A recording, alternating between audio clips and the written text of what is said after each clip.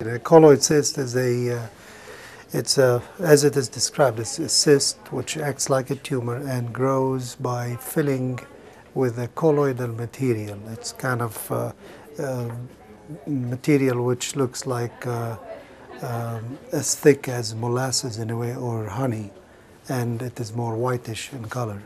And is it something that our body makes anyway? Yeah, there is a layer that produces spinal fluid in our brain, because the brain is kind of submerged in water, and this layer develops little cysts in it.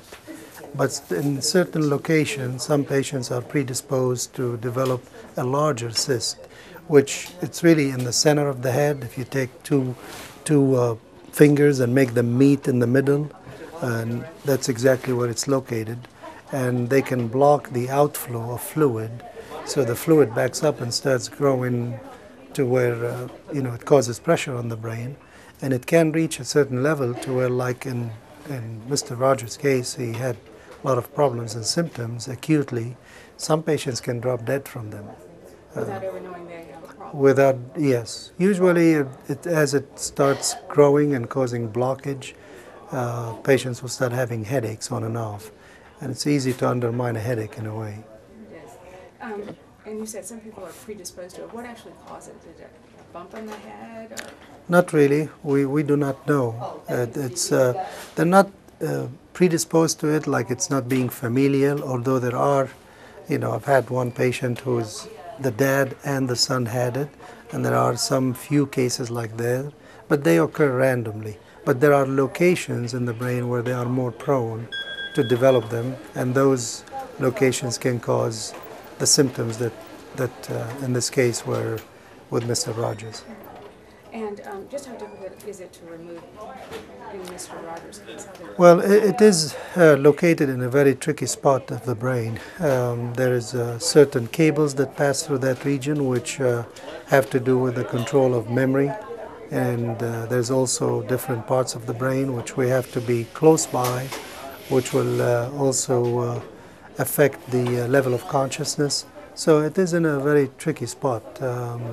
You really have to, the surgery of lesions like this, it's like having to selectively go to the spot, remove the tumor without affecting a lot of tissues around it that could be very kind of risky to injure. And Mr. Rogers was in surgery for how long? About 3 to 4 hours. Yeah. Tell me about any challenges that Mr. Rogers might have as a result of the surgery. Well, things that can occur as a result, sometimes the fluid drainage can get blocked to where they may need to put a catheter or a shunt.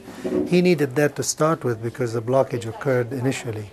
But fortunately, once we took the cyst out, all the pathways opened, so it wasn't necessary to keep it, and eventually we removed it. So. And he has no lasting impairments because of the surgery? No, fortunately everything went well, and he seems to be back to his normal life and normal activities.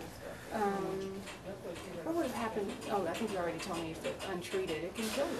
Oh yes, this is, if untreated, these can cause a blockage to where the pressure will build up enough to cause brain shifts, and this will lead to patients, having a fatal outcome from them. Yeah. Is there anything about this that I haven't asked you that's important? No, I think this is what's important to know is there's a lot of deep-seated lesions that and a lot of times used to be considered inoperable or difficult to treat. And I think nowadays it's true, brain surgery is still a big deal, it's brain surgery, but I think the advances that have been achieved in treating different types of brain tumors and so forth has really come a long way to where patients now on average stay 2 to 3 or 4 days in the hospital. Within 4 to 5 weeks they're back to their work. And even with cancers of the brain, which used to be very difficult to operate on and very difficult to treat, at this stage we have a lot of advances in the treatment to where patients who used to only live 3 and 4 and 5 and 6 months are able to live 2 years and more.